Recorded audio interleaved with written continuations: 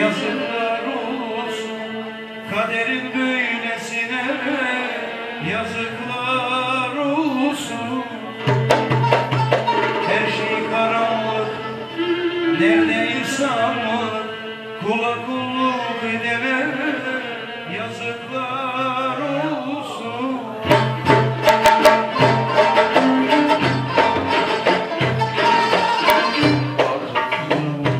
Hep beraber söyleyelim. Allah soksa gülene yazıklar olsun. Doğmamış yine yaşanmamış dertler, hasret çeken gülüm benim mi olsun? Elde yapsın kader sana mahkum etsin beni bana.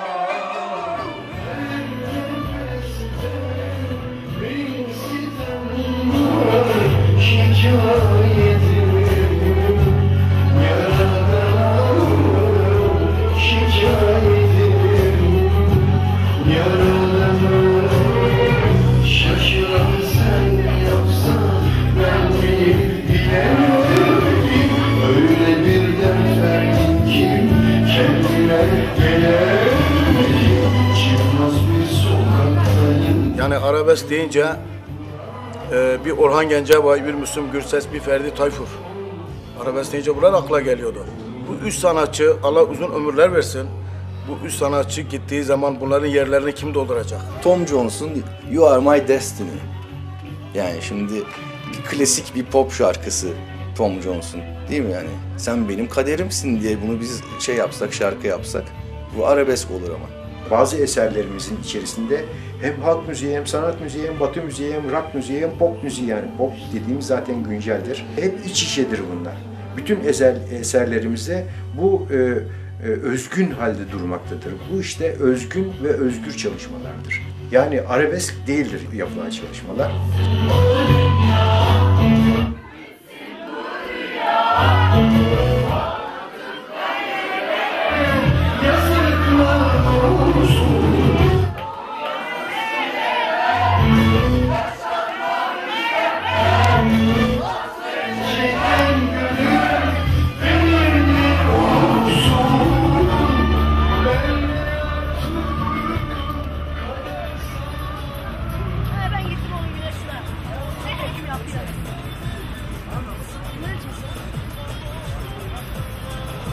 Antep'te en çok hangi tür müzik satılır? Genel olarak halk müziği ve arabesk. Arabeskten? Arabeskten tabii ki yani İbrahim Tatlıses, Ferdi Tayfur. Yani belli başlı Orhan Gencebay, bu tür sanatçılar, Ebru Gündeş. Evet. O da biraz fantazi türü olduğu için. Orhan Gencebay var, Ferdi Tayfur var, Müslüm Gürses var. Eskilerden yani. Ama şu an arabesk pek dinlenmiyor zaten. Genelde pop türü, halk müziği ve özgün tarzı türler dinleniyor yani. Arabesk eskiden bayağı iyiydi, popülerdi ama şu an pek değil yani. Uzun havaları severim. Arabesk sevmezsiniz. Yok pek sevmem. Evet, onlardan Oradan mı çıktınız abi? pek nadir yani. Az parçalar yani sevdiğim İbrahim parça. Tatlıses. O da az bir şey yani, fazla değil. Yani böyle güzel, stres olmayan parçalar yani. Tatlı yani, eğlendiren parçalarını severim. Ben Antepliyim, ben Orhan Gencebay'ı severim. Hangi parçasını seversiniz? Hepsini. Batarken ufukta bir akşam güneşi bırakıp gitmiştin beni sen sevgilim, yıllar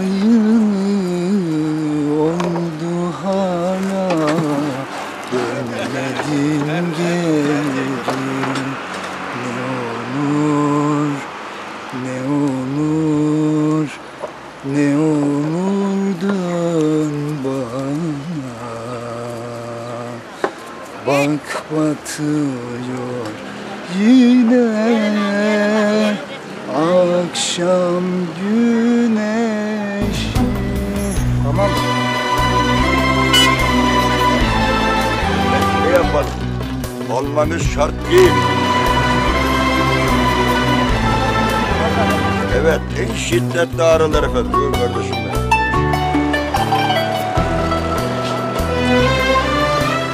Antep'i saymakla bitmez.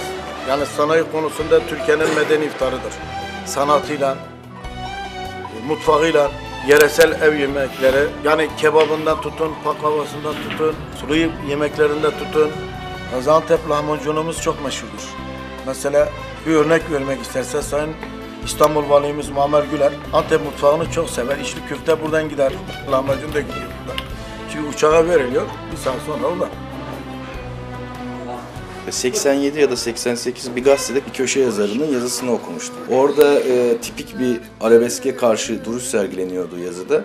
Ve yazıyı yazan hayalindeki Türkiye, hayalindeki İstanbul'u anlatıyor ve bunun geçmişle de bağlantılarını kuruyordu. Bunu kurarken de dediği iki tane şey vardı, hiç aklımdan çıkmayan. Bir tanesi İstanbul'un artık lakerda kokmadığı, lahmacun koktuğu. Diğeri de şöyle bir Türkiye hayal ediyorum deyip dolmuşlarında klasik müzik çalan bir Türkiye'den bahsediyordu. Bir kere başlı başına dolmuş ya da minibüs dediğiniz o ulaşım aracı neyse o arabesk, o arabeskin ta kendisi zaten. Dünyanın hiçbir yerinde 14 kişilik hacmi olan bir araca 30 kişinin sabah trafikte işe giderken ayakta eğilerek trafik polisi var çök kalk 10 lira uzatır mısın 5 lira alır mısın yani bu böyle bir ortamda klasik müzik çalsanız ne olur? Onun fon müziği arabesk zaten o görüntünün.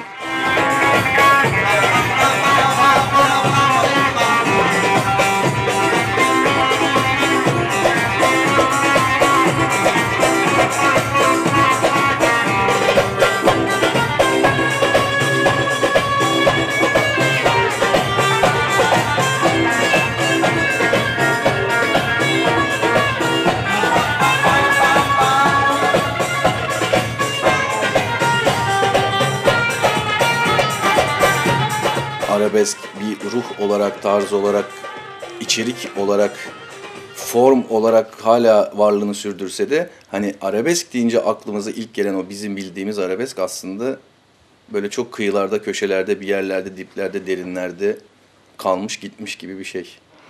Evet, anla ki sen benim aşkımsın, anla ki sen benim umudumsun, anla ki sen benim diğer yarımsın, seni kaybettim mi ölürüm canım. Telefonu kapatayım bu arada, pardon efendim. Pardon, benim telefonum değilmiş şu an. Yani Ben kapatayım abi. Zaten ben...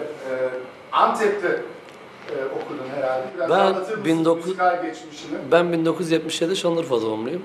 Ama 1996-97'de Gaziantep Türk Müzik Devlet Konservatuvarı'nı kazandım ve mezun oldum. 15 yıldan beri müzik yaşantımı devam ettiriyorum. Şu anda da gördüğünüz gibi Mahsenvar'da müzik yaşantımı devam ettiriyorum.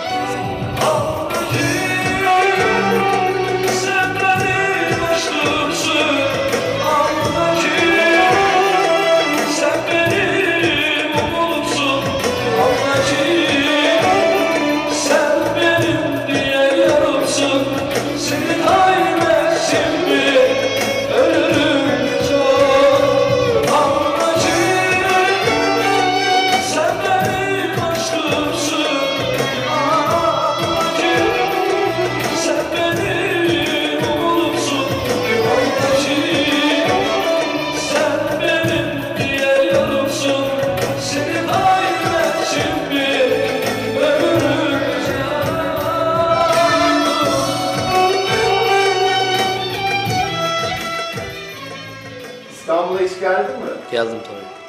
Klip çekimine geldim. Öyle mi? Evet. Un kapanına hiç gittin mi? Gittim. Yani dolayısıyla benim ilk firmam oradaydı. Kaset çıkıncaya kadar bir ay falan kaldım. Ondan sonra Gaziantep'e alışmışım ya. Hemen Gaziantep'e döndüm yani. Dedim ki ne varsa Gaziantep'te var. Böyle. İşte müzik yaşadım, böyle devam ediyor.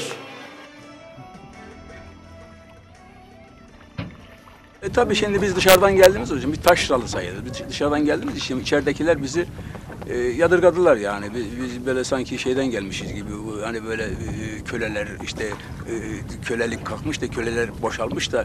Siz ama çalışmışsınız zamanında. Yani pamuk tarlası. Pamuk tarlasında çalıştım, traktör sürüyordum, tamirhanede çalıştım, eniştemin yanında rahmetlinin. Bunları yaptım ben yani, çalıştım yani.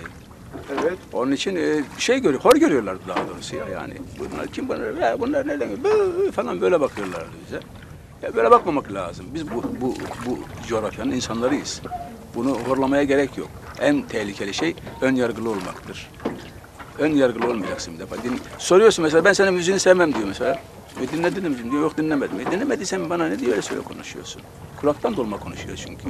Etrafındaki insanlara uysun diye, onlara yağ çeksin diye konuşuyor. Belki de gece saat 12'den sonra başlıyor. Kendi başına kaldığı zaman sessiz sedasız teybine koyup şarkıları dinliyordur yani. Ama bunu açık açık dinle kardeşim, yani bu ayıp değil ki, müzik bu ya. Müziğin ayıbı mı olur ya?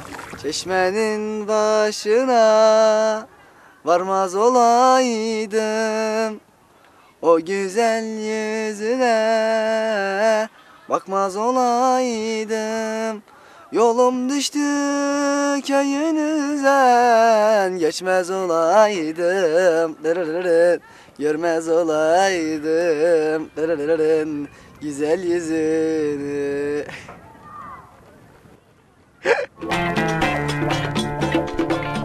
Çeşmenin başına bir güzel inmiş, eğilmiş zülfünü suya düşürmüş.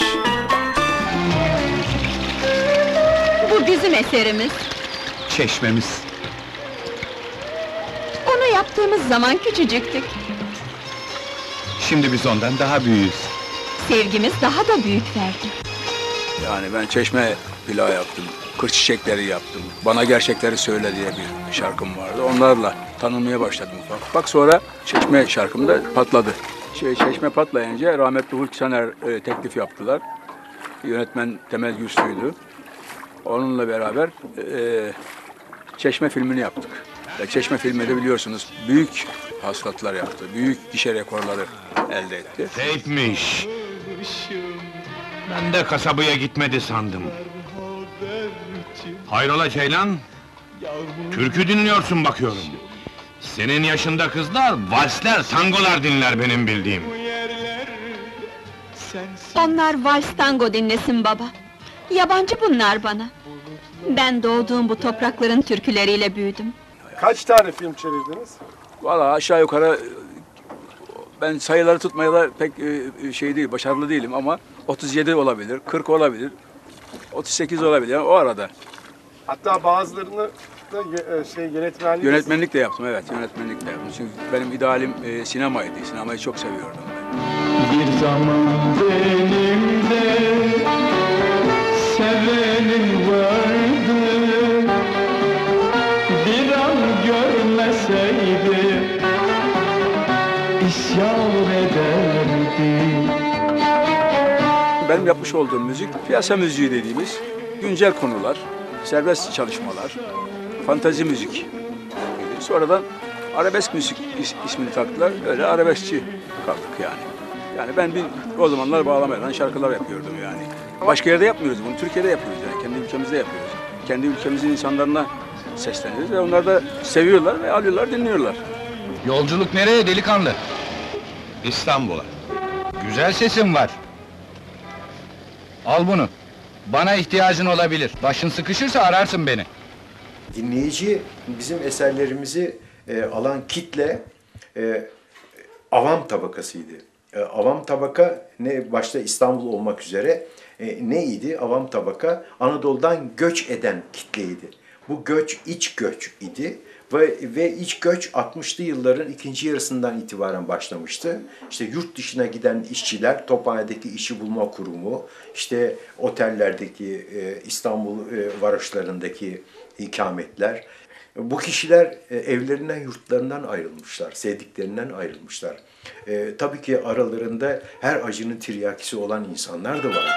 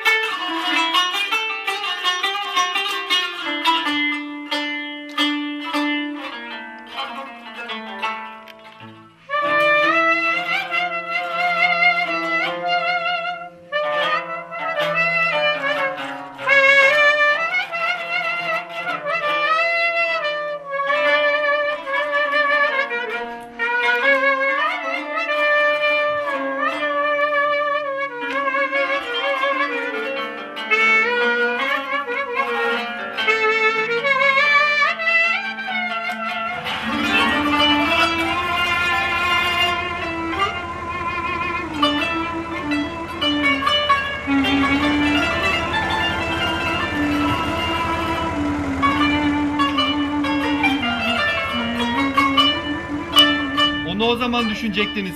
Benim kızlarıma gelince alınlarının akıyla çıkacaklar şu kapıdan. Ana babasının hayır duasıyla, telli duayla. Aile terbiyesi almış kız evladı neymiş o zaman görecek bütün millet. Sana sarf edecek lafım yok bugün. Şunu susturacaksın şarkı. Yoksa kolundan tuttuğum gibi fırlatayım mı içeri? Dizi teklifi vardı. 2 sene önce anlaşmasını yapmıştık. Dizinin konusu neydi? Ya konusu işte 3 kardeş, erkek kardeşin çok fakirler bunlar işte. Taş ustaları bilmem ne işte onlar bir hayat mücadeleleri işte. Ama yersiz yurtsuz diyor. Evet yersiz yurtsuz. Buradan işte gideceğiz herhalde öyle bir yollara falan düşeceğiz. Ferdi Tayfur daha acıklı, daha ağlak diyebileceğimiz, daha da başına kötü şeyler gelmiş bir insan görünümünde. Filmlerinde örneğin şeyden farklı olarak, Orhan Gencebay filmlerinden farklı olarak ağlayabilir, dayak yiyebilir, başına kötü şeyler gelebilir onun. Normalde bir kahramanın yaşamayacağı şeyler. Ama hikaye güzel hikaye. İşte çok klasik söylenen bir şey vardır işte hani Orhan Gencebay Orhan abidir, Ferdi Tayfur Ferdi'dir sadece. Çok seviyorum. Onun sesi, onun yorumu bir başka. Onun üzerine ben ekol tanımıyorum. O bambaşka bir sanatçı.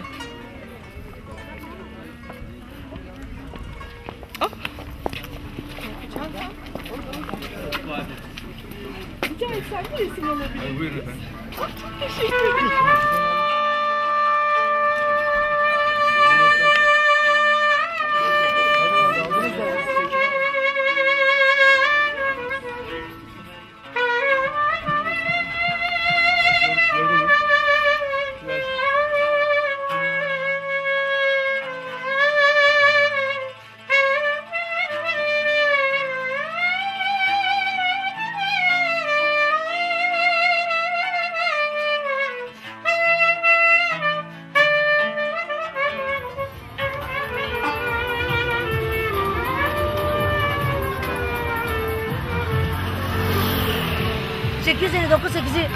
Dokuz, sekiz.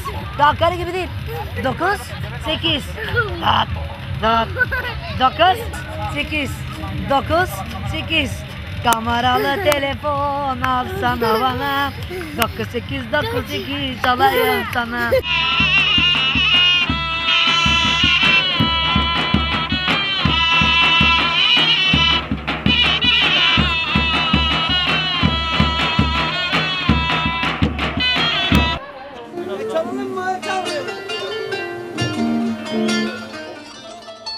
Bağlama grubumuzun içerisinde ritim sazı olarak darbuka ve tefik kullanıyorduk. Ancak davulu almak istedik. Davulun yanında bas olmak mecburiyeti vardı. Davulla bas gelince yanına bir de tumba perküsyonu ilave ettik. Bayağı zenginleşti iş. Stüdyoda bir de klavye de var, piyano var. Piyanoyu da biz bu grubun içerisine almakla birlikte bu sefer bas gitarın yanında bir akompanya gitar noksanlığını hissettik.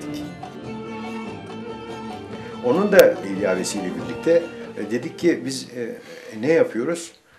Halk müziği yapıyoruz ama davul var, bas var, akompanya var, piyano var. Dedik 5 tane de yaylı koyalım. 2 viola, 3 tane keman. O olunca dedik ki bunu biraz daha zenginleştirelim. Biz Türk sanat müziği formatları da yapıldığı zaman bu grubu bozmayalım. Arasına ut, kanun, klarnet de koyalım. Derken iş daha da renklendi.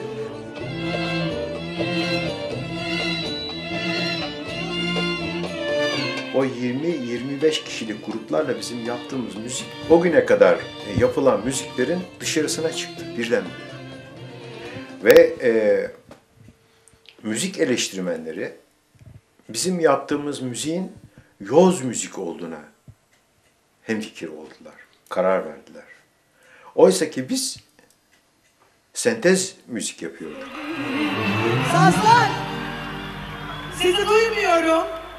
İsterseniz çalmayın, kulağım bozulmasın. Siz de kötü olmayın.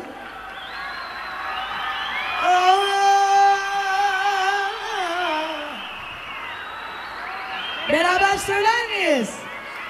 İstanbul hiç görmedi. Beraber geberiyorum aşkım.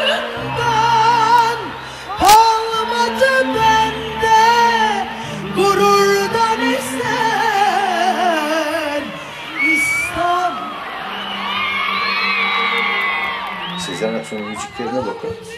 Onun içerisinde ağır bir tarzda biz varız. Onunla Tunç'u saymazsan. Ama onunla Tunç olursa Sezen Aksu'nun altyapısında o onunla Tunç oluyor zaten. Sezen Aksu'yu kendi başına hür bıraktığınız zaman Sezen Aksu'nun müziğinin içerisinde bizim tarzımız, kokumuz vardır. Oradan gitarla bağlamayı çıkar, kanun kalır, ut kalır, kaval kalır, darbuka tef kalır. Altur kalır yani. Kim derdi ki seninle bir gün ayrılacağız? Geçip giden yılların ardından bakacağız. Kim derdi ki seninle bir gün ayrılacağız? 80'lerin ilk büyük aslında kadın arabesk yıldızı Kibariye. Çok da enteresan bir çıkışı var. Bir yılbaşı gecesi. Hiç kimse tanımamasına rağmen çıkıp bir şarkı söylemesi kim bilir.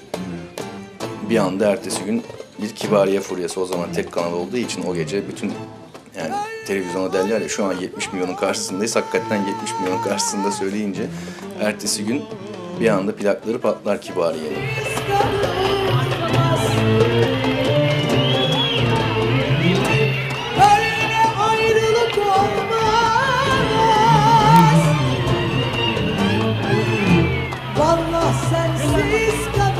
Zaman içinde Kibariye bazen hani kendi roman kimliğinden kaynaklanan o tarz çalışmaları da olsa da aynı zamanda bir ayağı da her zaman arabeskin içindedir ki zaten hani arabeskte de bildiğiniz üzere hep geri planda roman müzisyenler çok var. Güzel gözlerim hani sen benim şimdi neredesin nerede? Öyle ya da böyle erkek egemen bir müzik ortamı aslında. Şimdi kadın nerede yer alabilir? Müzisyen olarak zaten Türkiye'de çok fazla müzisyen kadın yoktur. İcracı olan. Genelde kadınlar vokalist olarak kullanılır. Az solisttirler ve vokalde yer alırlar. Yani genelde Türkiye'de kadın sanatçıların girmesi gereken hava sahnelerimizin hanımefendi sanatçısı olmaktır. Arabesk müziğin belki hani kendi doğası gereği, o ortamı gereği herhalde tam olarak o dünyaya ait olabilecek kadın bulma zorluğu olabilir, bilemiyorum. Ama çocuk oluyor. Çocuk oluyor, evet. Çocuk her zaman olmuş gibi bir şey aslında. Yıllar yolu dert yolunda ne ilk ne de sonuncuyum. Öğütüyor hayat beni, acıların çocuğuyum. Yıllar yolu dert yolunda. 1984 benim İstanbul'a geliş yılım. O zaman sesim daha incecik. Çocuğum çünkü.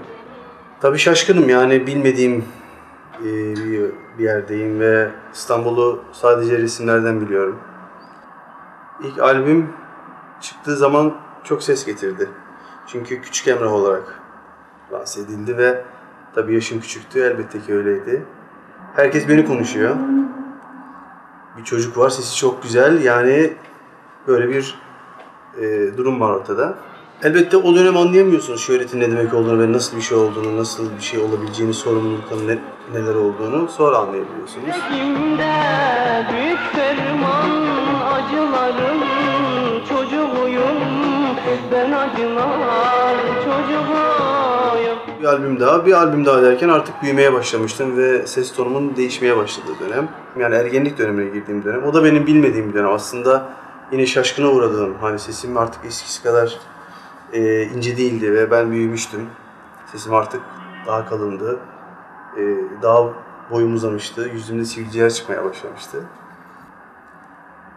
O dönemden sonra artık ben yavaş yavaş büyümeye başladığım ve kendi müzikal kariyerimle ilgili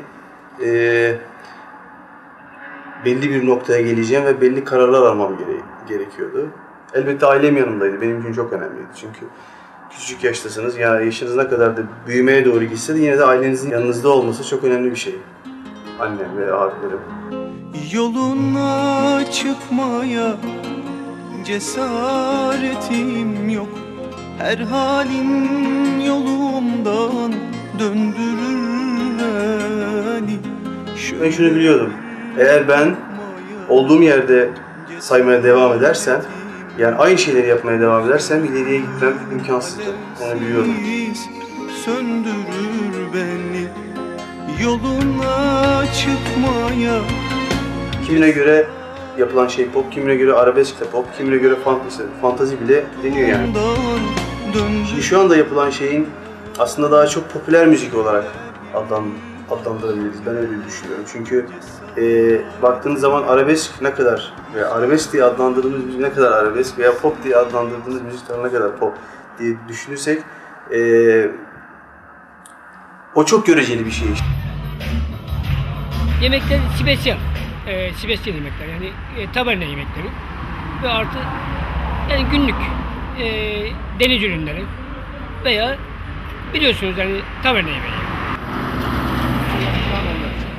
Abi gayet güzel. Gayet müşterimiz aile müşterisi. Efendim her zaman gelen müşterimiz her gün geliyor yani. Anladım. Aşağı yukarı her gün geliyor.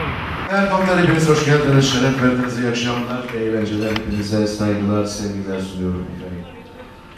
Ne mutlu ki bugün de bu akşamda siz sevgili dostlarımla birlikteyim. Sanıyorum ki güzel olaylar kutlanıyor, bir doğum günü var burada. İsmi neydi efendim? Canım kaç yaşına girdin? 12 yaşında. 12. Ya işte ümit sevgisi böyle başlıyor. Evet, teşekkür ediyorum. Nice mutlu yıllar diliyorum. Allah uzun ömürler versin sana. Ve de evlilik yıllarını kutlayan dostlarım var mı? Efendim, kaçıncı evlilik yıllarını? 15 mi? Harikasınız. Evet, size de ömür boyu mutluluklar. Mutluluğunuz daim olsun. Ve sizleri şimdi ben güzel bir şarkımla dansa bekliyorum. O zaman diyelim mi? Nikahına beni çağır sevgilim.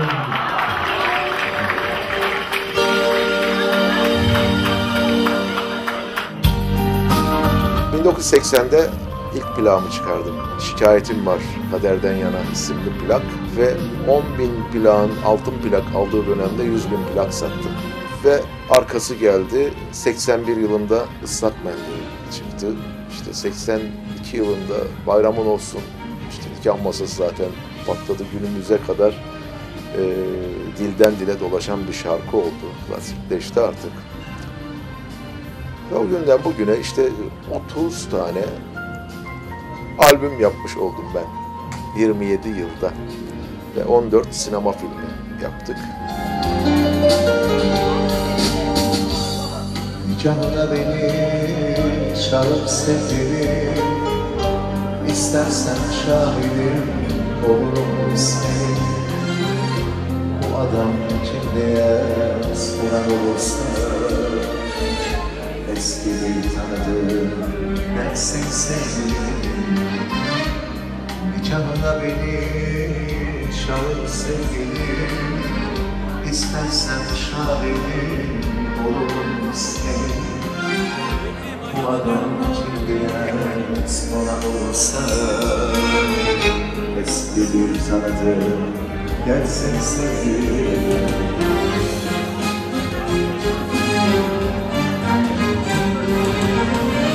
Hayaller kurardık biz yıllar önce, hiç yoktu hesaplar ayrılık bizce. Bilirsin ne kadar görmek isterdim beyazlar içinde seninle. O zaman taverna müziği falan filan öyle bir kategori yoktu yani, öyle bir şey yoktu. Zaten taverna müziğinin olduğuna da ben inanmıyorum. Öyle bir şey yok yani. Hele de benim türümde, benim yaptığım bir yerde şeyde taverna diye bir olay yok. Çünkü ben hep duygusal müzik yaptım, slow yaptım. Toplumumuzun popüler müziği buydu yani. Popüler demek bence işte insanların sevdiği demek, aşık olduğu müzik tarzı, o andaki işte dinlediği. İsteyen ben değilim, şimdi çok zenginsin, ben köyden kente de göç etmemiştim, kentte yaşıyordum. Aynı zamanda da öğretmendim. Ben bu müziği yaparken duygularımı anlattım. İkimiz bir fidanın güller açanları derken köyden göç edip şehre geldiğim için söylemedim. Bir sevgilim vardı, o sevgilime derdimi anlatmaya çalıştım. Sana mutluluklar sızım kardeşim, at artık imzanı, git bir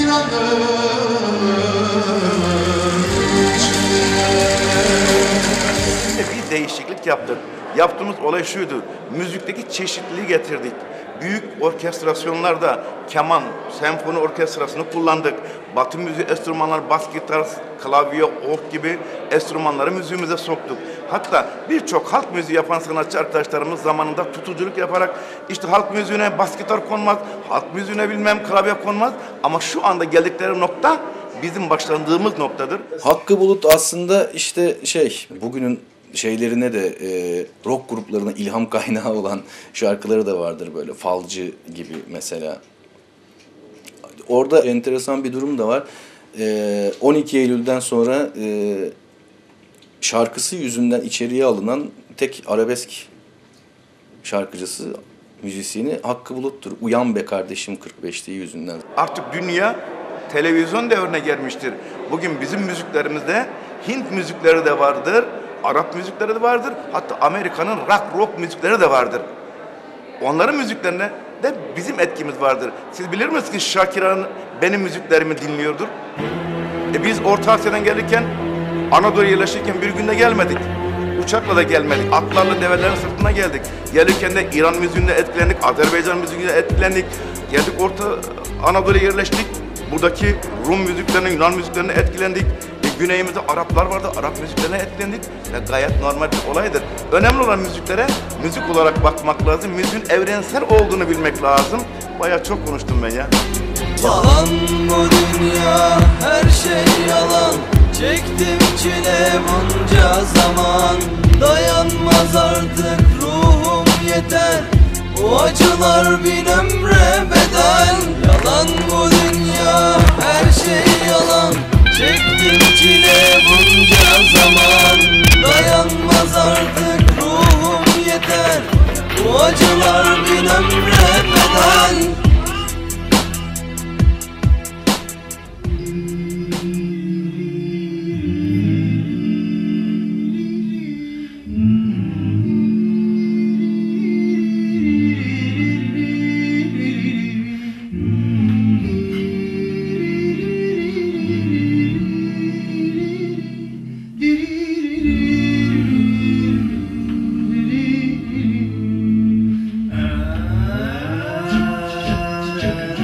Ayakları bu ülkenin topraklarına basarak büyümüş olan gençleriz. Çocukluğumuzdan beri dinlediğimiz birçok Türk halk müziği, Türk sanat müziği parçaları var kafamıza kazınmış olan. Neden bunu yapmıyoruz dedik. Sonuçta kulaklarımız da çok yatkın. Batı'nın yaptığı armonilerle kendi makamsal müziğimizi bir anlamda birleştirmiş olduk. Yaşamak, ölmek, canımdan geçerim, senden vazgeçmem, umurumda değil. Burada tabii sadece arabesk yapmıyoruz. Bu önemli bir nokta bizim için. Biz makamsal müziği akapella tarzında. Sadece arabesk değil yani söylediğimiz. Ya, akapella arabeski değiliz. Evet, 2 tane parçamız vardı arabesk. Bunlar çok dinlendi, ünlendi. Ama tabii repertuarımız bayağı çeşitli. Türk sanat müziğinden Mozart'a geniş bir yelpaze içerisinde diyebilirim. Vazgeçmem, dünya tersine dönse, vazgeçmem, gökteki güneş sönse, vazgeçmem, sensizlik inan ki ölümden beter, canımdan geçerim. Senden vazgeçmem, ölsem vazgeçmem. Dünya tersine dönse, vazgeçmem. Gökteki güneş sönse, vazgeçmem. Sensizlik inan ki ölümden beter. Müslüm Gürses özellikle 90'larda özel televizyonlar çok fazla konserlere gidip çekmeye başlayınca jilet atan Müslüm dinleyicilerin görüntüleri de çok fazla işte ekranlara gelmeye başlamış. Yani üzerine artık espriler, tartışmalar, yorumlar bir sürü çıkarımlar, popüler kültür analizleri yapılan bir isim. İcracı ya da besteci değil, söz yazarı da değil. Ama çok iyi bir yorumcu olduğu için hangi tarzda, türde olursa olsun bir şarkıyı söylediği zaman kendisinin kılabilen, sanki ilk defa o söylemiş gibi yapabilen birisi. Ya yok ağam, öyle rakçı makçı gibi bizim herhangi bir şeyimiz yok. Bizim zaten tarzımız belli, şeklimiz belli. Formatımız, çizgimiz belli. Ve aslında burada yaşıyorsanız, burada üretilmiş bir şeyden siz onu dinlerken, yani Hakkı Bulut şarkısı sevmeniz gerekmiyor. Şarkıyı komple çok güzel bulmanız gerekmiyor ama altta kullanılan bir elektrosaz yürüyüşü aslında size çok başka ilham kaynakları olabilecek bir şey. Bunu keşfedenler de aslında bugün hani hep o istenilen, dışarıya açılan müziği üretebilecek insanlar. Ve bunlardan mesela en iyi örneklerinden bir tanesi Duman herhalde.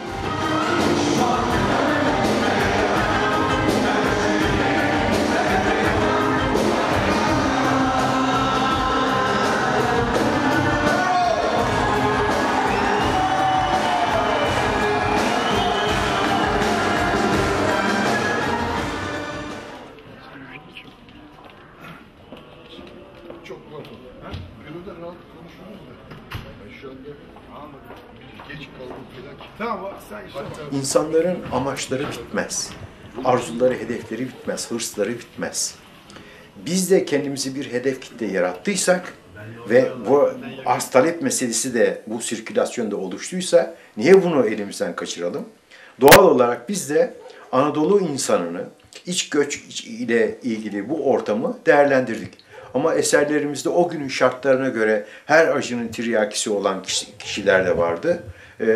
Bir teselli isteyen insanlar da vardı. Efendim bana kaderimin oyunu diyen kişiler de vardı. Bakın burada hep Orhan Gencebay diyoruz. Çünkü o bir idol.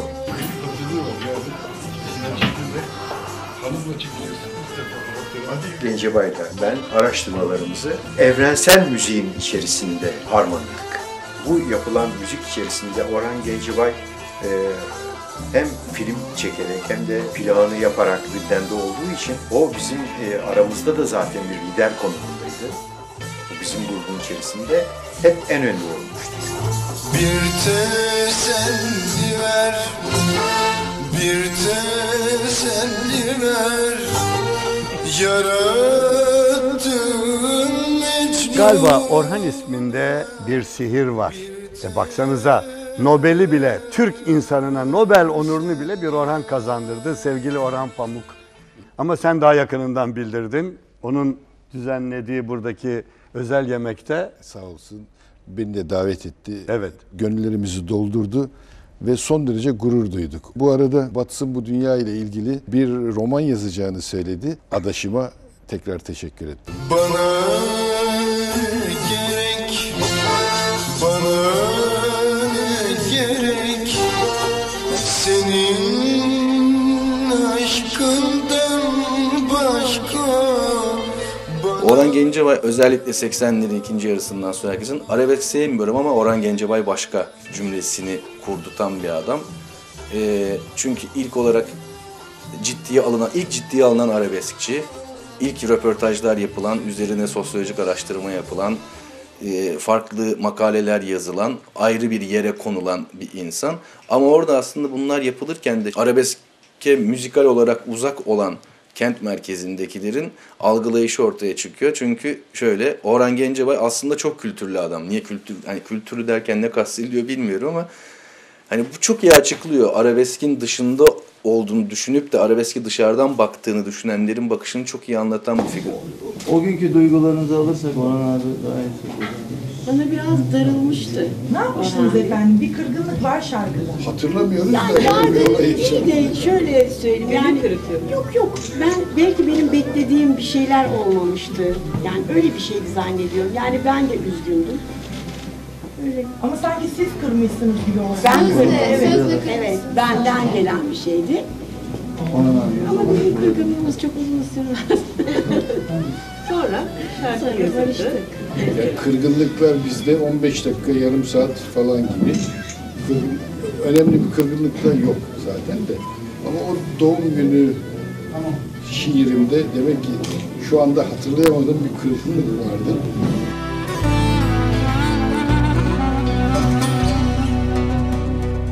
Bugün senin doğum günün, sana dargın olamam ki. Şu gönlümü kırsam bile kıran sensin diyemem ki. Bugün senin doğum günün, senden özür beklemem ki. En küçük bir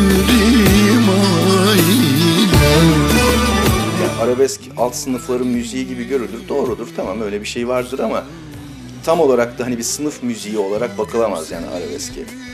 Türkiye'de zaten hiçbir müzik aslında sınıf müziği değil. Yani aşağı yukarı müzik zevkleri Türkiye'de insanların biraz ortalamadır. Ve aynı sözlerden, aynı konulardan hoşlanırlar. Fıstık bahçeleri.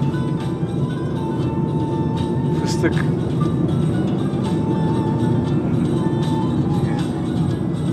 Canım ne garip ağaçlar değil mi yani? Bu kadar garipler ki yani. Baktığım zaman böyle içim şey oluyor. Fakat verdikleri çerez dünya çapında. Sanat müziği mi dinliyorsunuz siz? Evet. Her sabah giderken ve oradan dönerken dinliyorum. İlk defa olarak gençliğimin şarkılarını kendim çalıp kendim söylüyorum ve dinliyorum. Aşk gibi sevda